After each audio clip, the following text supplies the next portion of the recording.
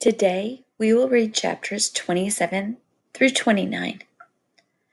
The before reading questions to think about while we're reading. Number 1. With no witnesses, Billy was sure he would lose the bet.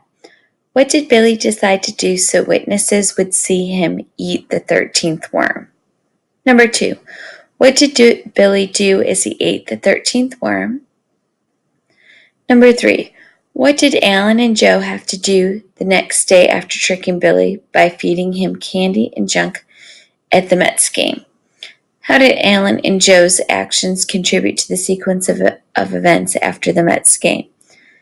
And number 4, what other punishments did they receive from their parents?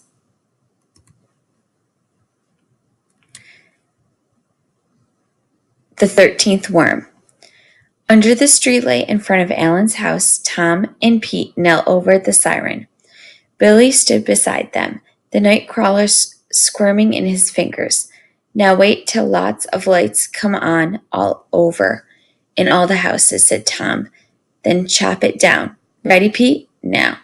The siren growled, winding slowly up and up until it screeched across the sleeping neighborhood, sending birds squawking and chirping into the air from trees and rooftops. Dogs began to bark.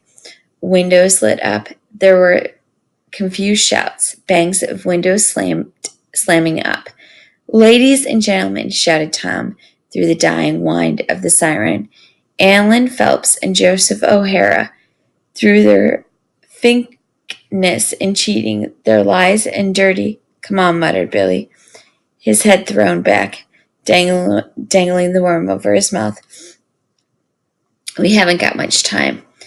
Alan Phelps and Joseph O'Hara, shouted Tom, have forced us to wake you all up so that you may have witnesses. Ta-da! The eating of the 13th worm.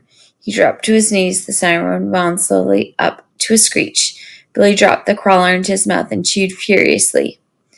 His eyes closed, fell to his knees, still chewing. His face, turning beet red, toppled over on his side, still chewing.